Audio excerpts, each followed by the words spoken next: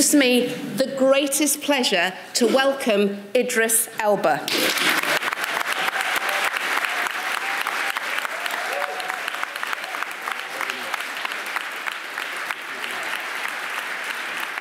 He's the actor some want to be the next James Bond.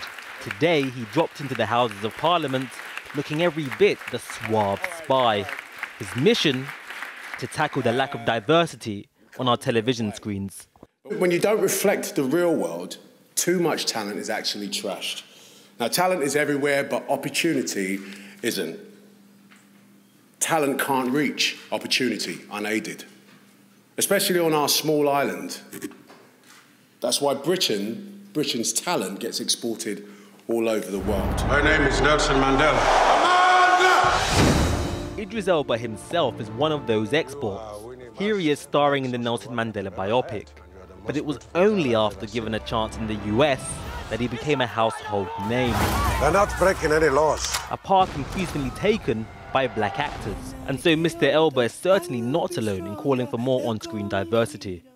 Made in Hackney, made in Newham, made in Dagenham, but above all, I was made in my mind. I was seeing it, thinking it, doing it.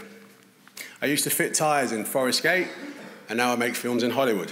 Idris Elba joins a cast that includes newly knighted Sir Lenny Henry, Homeland star David Harewood, David Oyelowo, and Sophie Okonedo in calling for greater diversity. The nominees are Christian Bale.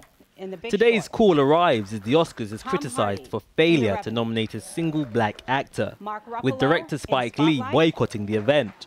So they have huge lists. It is in London theatres, miles from the glitz of Hollywood, where Jatinder Verma has been trying to diversify the arts since the 1970s. When you consider the numbers of casting directors, the numbers of producers, the numbers of directors of buildings, and you add those things together and you realize that actually when one looks at that area, which is the one that actually leads to the talent being seen on the stages or on our screens, the numbers of actually Black and Asian producers, casting directors, commissioning editors is very, very small.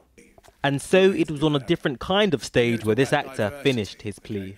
Diversity in the modern world is more than just a skin colour. It's a gender, age, disability, sexual orientation, social background, and most importantly, in my opinion, it's diversity of thought. My lords, ladies and gentlemen, officers of the Empire, princesses, and the odd baron, thank you very much, and thanks for listening. The man who could be the first black James Bond presented a mission to television executives. But will they choose to accept?